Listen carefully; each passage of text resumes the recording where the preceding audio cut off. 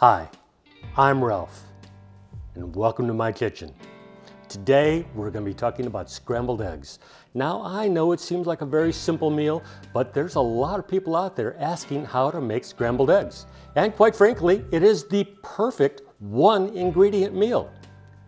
So this is a great place to get started. So with that said, let's get to it. For a whisk, I'm going to be using a fork. Everybody, even the first people coming out of college and getting their first apartment, will have a fork, typically, and a cereal bowl. Using a skillet over here, non-stick surface. I've already got the heat started. On a scale of 1 to 10, I've got it set on a 4, so a little bit less than the medium heat. I'm going to do 3 eggs, and I've got a pat of butter. This is, the type that you'd pick up from, your local restaurant for a takeout meal if it's got biscuits in it, so that's all the butter you need. I do prefer real butter, not margarine. I'm using a paper towel folded up here because I don't like to get any raw egg on my countertops.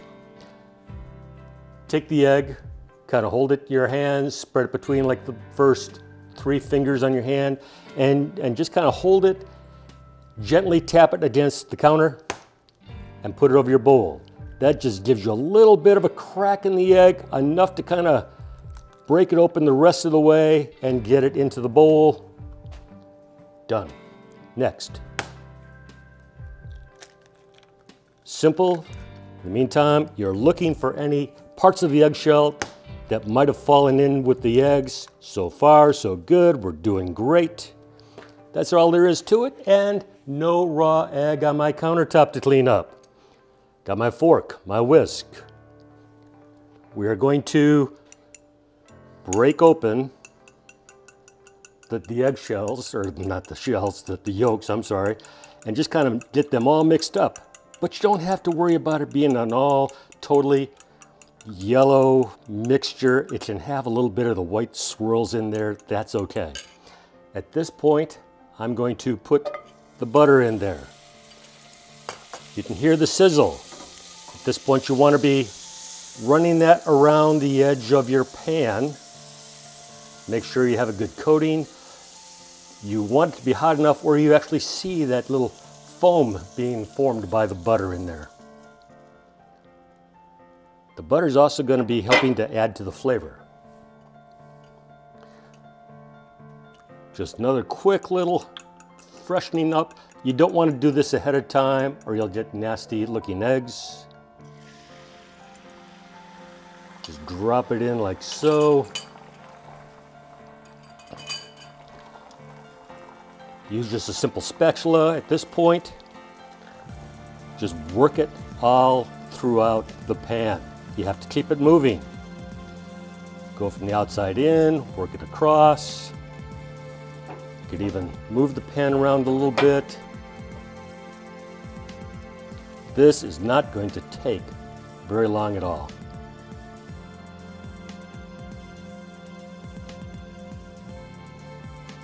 Even with 3 eggs in there, this is going to go quick.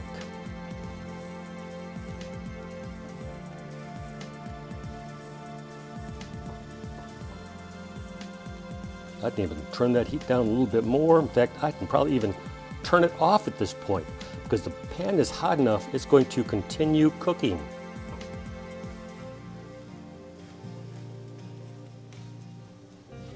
Eggs are a great source of protein, one of the best out there.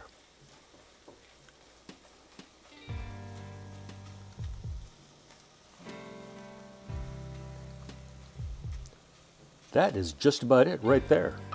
Gonna bring a plate over.